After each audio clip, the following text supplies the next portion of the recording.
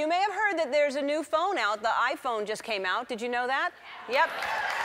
It's being called the best iPhone to come out this month.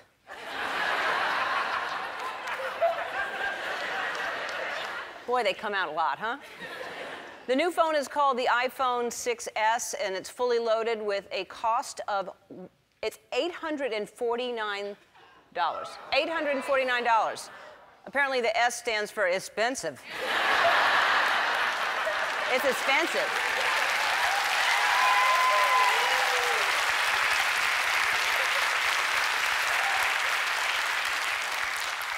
That's how I like to say expensive. The new iPhone has a lot of features, including something called 3D Touch. I'm not sure what that is, but I think it happened to me when I was on the subway in New York.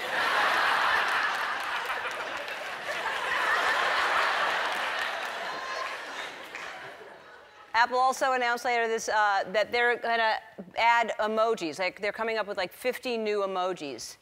And here they are. So this is my last monologue using words. We had a good run, and now I'm just going to use... So I want to show you some of the new emojis. Here's one. This is the old eye roll. In case your teenagers aren't rolling their eyes enough, now they can text it to you. Here's another emoji. That's a tornado. I don't know why you'd use a tornado emoji unless there's a tornado coming. And if a tornado is coming, do not use a tornado emoji. Just seek shelter. Don't go... Here's two more emojis. This is a hot chili pepper and a chipmunk, and that's, I think, in case you ever see a Latina chipmunk.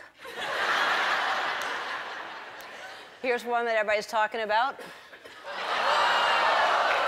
Yeah. We can see that in here. People at home can't see that. We have to blur it. But in case you're wondering what this is and you want to see what we're talking about, just cut someone off when you're driving or write a check in the grocery store. You'll see it. Here's one more emoji. That's an old one, but I like to see that because it reminds me what I need to do right now.